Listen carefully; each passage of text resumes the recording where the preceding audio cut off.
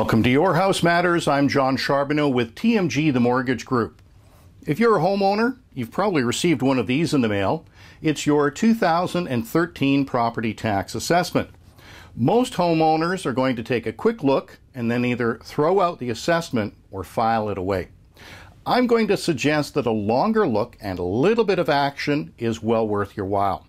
The first thing I would like to mention about the tax assessment is that it may or may not be an accurate representation of what your home could sell for today. For that kind of detailed information, you're best to contact your local realtor. Your property tax assessment is, however, an accurate representation of what the assessment authority feels your home is worth when it comes time to calculating your property taxes. The higher your assessed value, the higher your property taxes will be. Now, once you have your assessment, I strongly recommend visiting the BC Assessment Authority website. Take a couple of minutes to compare the assessed value of your home with that of your neighbors. The website is really quite easy to use.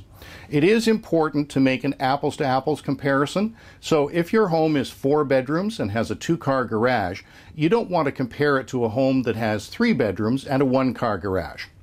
A few minutes walking up and down your street or through your condo complex should give you the addresses of the homes you want to compare your property with. Once you've done some comparing, there are a couple of things to remember.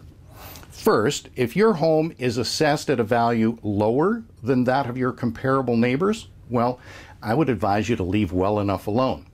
You could launch an appeal, but if successful, all you'd be doing is increasing your property taxes. Now, on the other hand, if your home is assessed high in comparison to your neighbors, you can request a review. The deadline for filing a notice of complaint or appeal is January 31st, 2013.